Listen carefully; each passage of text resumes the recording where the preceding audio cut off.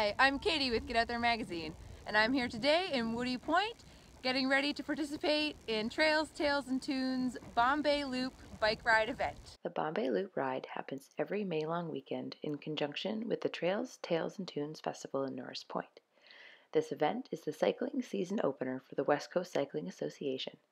There are 3 levels of difficulty for the ride: the 30-kilometer Lighthouse Loop, 75-kilometer Bonne Bay Loop, and the 90-kilometer Bonne Bay plus Rocky Harbor Loop.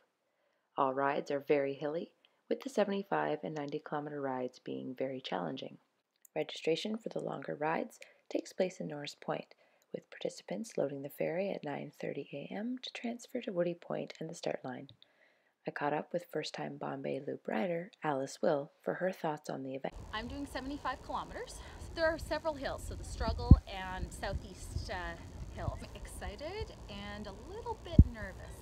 The ride briefing was given and the big loop riders were underway by 10 a.m. The 30-kilometer Lighthouse Loop ride kicked off at 11:30 a.m. in Norris Point, with all participants finishing the ride in about 2 hours. All the bike routes are inside Gros Morne National Park and include spectacular views of the tablelands, Bonne Bay, and Gros Morne Mountain. Overall, the event went very smoothly, with shuttles running on time, and the signage and volunteers were all well placed. Post-race, there was a barbecue with drinks and live music inside the cat stop.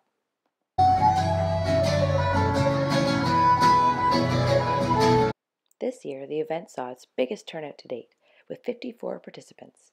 Race organizers Ryan Butt and Sue Rendell were very involved throughout the event.